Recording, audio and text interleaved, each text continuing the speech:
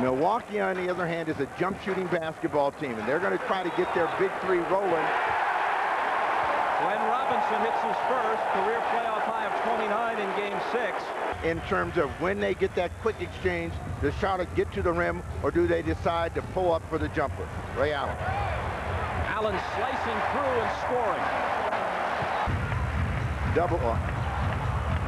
Cassell was doubled briefly. Allen dribbling through. 5 on the shot clock. Robinson the fake and the jumper.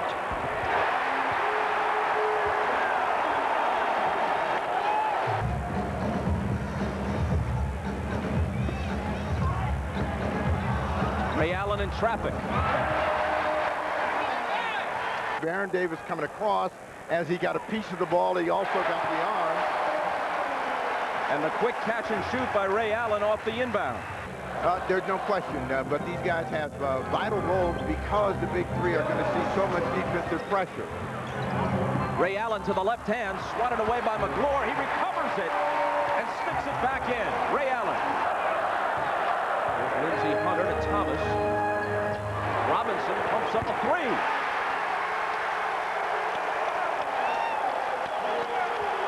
Seven for Robinson and a 3-point game. Somebody better tell the Hornets that the big dog is back and he's barking, and he's going to hurt you before this game is over. Hunter can't hit the 3. Now he has it back. Thought about it, instead gives it up to Ray Allen, who drills it. Milwaukee with its first lead.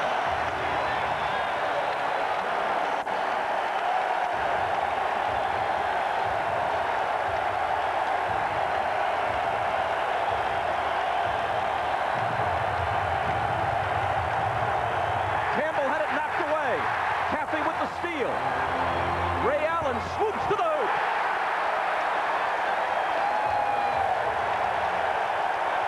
Allen with 13, and the Bucks by 4. In transition, there are a lot of ways that Ray Allen can get to the basket, demonstrating right here his ability to change course and change direction.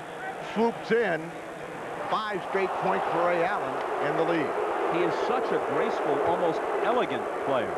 And Baron Davis again moving away from the hoop, body going the opposite direction, knocks it down. Charlotte by 2. Robinson to tie it just inside the 3-point line. From the official standpoint, was there a guy in there that they thought hit it? Well, it was Charlotte, P.J. Brown all the way. Charlotte definitely got a break there. Yeah, all the way. Robinson with the left hand for Milwaukee. Here's a concern for the Bucks. First 15 minutes of this game, Ray Allen shot 6 for 9, scored 13 points.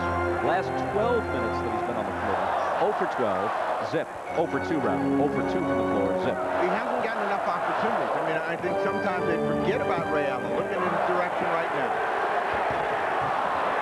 Oh my gosh, what a bounce.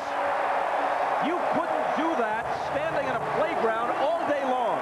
From sun up to sundown, get a carom like that. Watch this.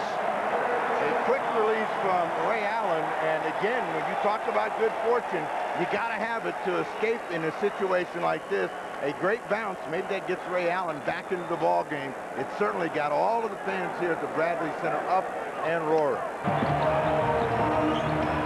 Mashburn's got Cassell on a switch. Allen comes off the screen and drills it. You know, come in and spinning, working back and forth. They double team and you can't see anybody on the court. Robinson left alone.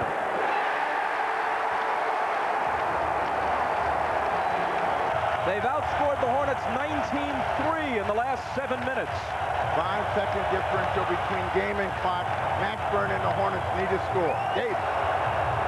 Baron Davis with a big 3 to answer the one by Hunter at the other end. 6 seconds for the Bucks to get off a shot.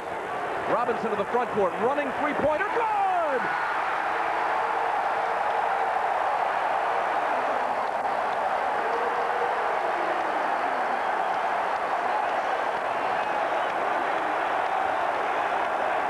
That sends them to the 4th with a 9-point lead, and maybe with momentum enough to send them to the conference finals. 12 minutes of regulation remaining. Milwaukee 73, Charlotte 64. Back after these messages and a word from your local station. You're watching the NBA playoffs on NBC. Well, the tendency, Bob, when you get down, and you get down the way they did, Hunter's three, and then the dramatic three by Glenn Robinson, you want to get all of those points back in a hurry. Ray Allen. A gorgeous hoop by Allen. Allen still draws the assignment of Wesley out of control that time. Bad shot, and Allen comes out of the pack for Milwaukee. Takes it all away.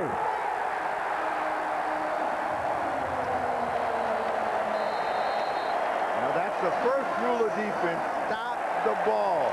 Ray Allen went as far as they would let him, and they let him get all the way to the rim. And you know Paul Silas is not happy. See, there's nobody coming to him. Well, if you're going to do that, I may as well score. Nobody comes to the basketball with Ray Allen in control.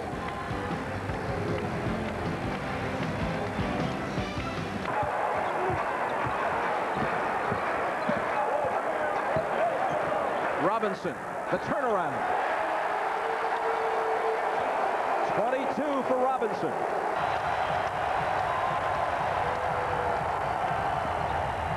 Robinson. They're up by 10. That's making the difference between winning and losing this afternoon. Time running out now on the Charlotte Hornets. 2 minutes and 51 seconds left in Game 7. That a jump shooting team cannot go deep into the playoffs, but when they come out the bottom of the net, the results are a very good chance of advancing, and the big dogs have really been torching the Charlotte Hornets this afternoon.